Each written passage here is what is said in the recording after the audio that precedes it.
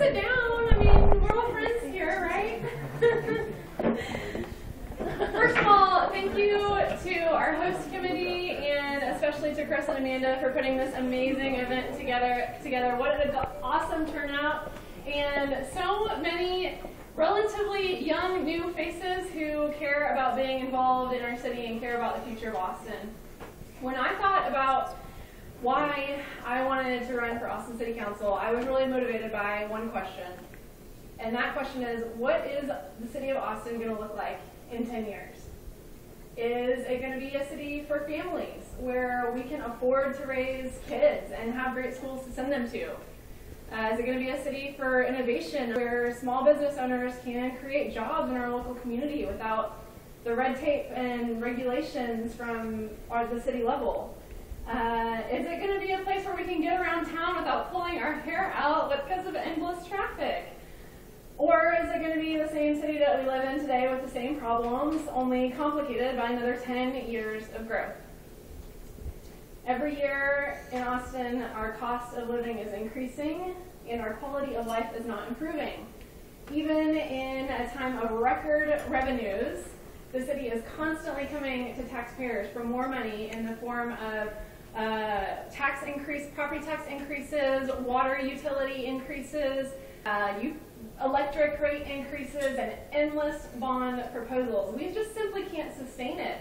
The average homeowner in Austin with a $200,000 house is looking at upwards of $300 increase in their property taxes this year alone, if the rail bonds pass, in addition to the increase in the property tax rate that we've seen this year. I don't know if I can afford that. I know that y'all can't afford it. I know I can't afford it year after year after year after year.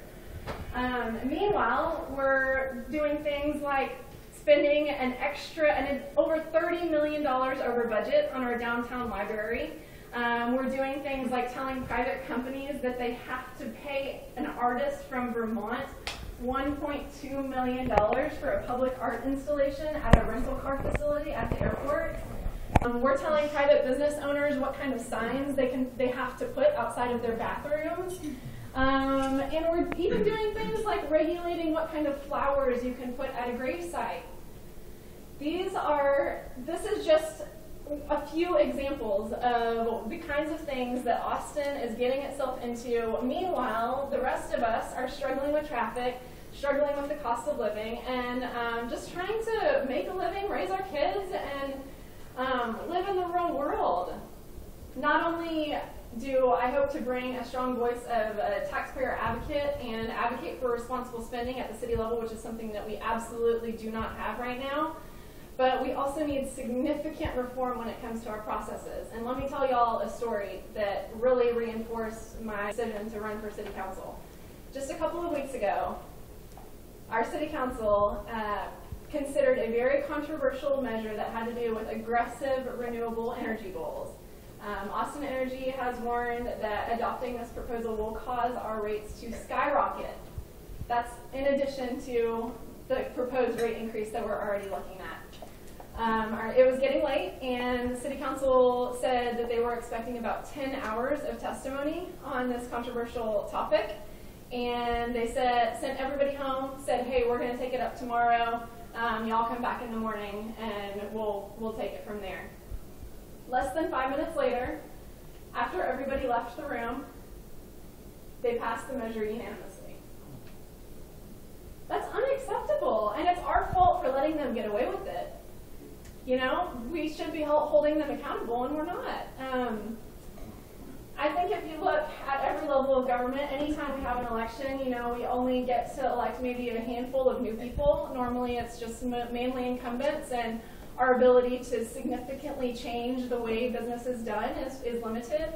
But in Austin, come January, at least 9 of the 10 city council members are going to be brand new. It is so critical that we get people on city council who are liberty-minded, who are going to advocate for responsible spending, who are just going to bring basic common sense to our city. So thank you for being engaged. Thank you for being informed. I'm not a politician. I've never run for office. I'm just simply someone who got fed up with our city, and I do want to be able to live here in 10 years, and I hope that y'all will all stay here with me because we're going to make a better future for our city. So thank you very much for being here. I appreciate your support. I look forward to talking to those who I haven't had a chance to meet with yet and hearing about the issues that are affecting you and your families. And let's do this.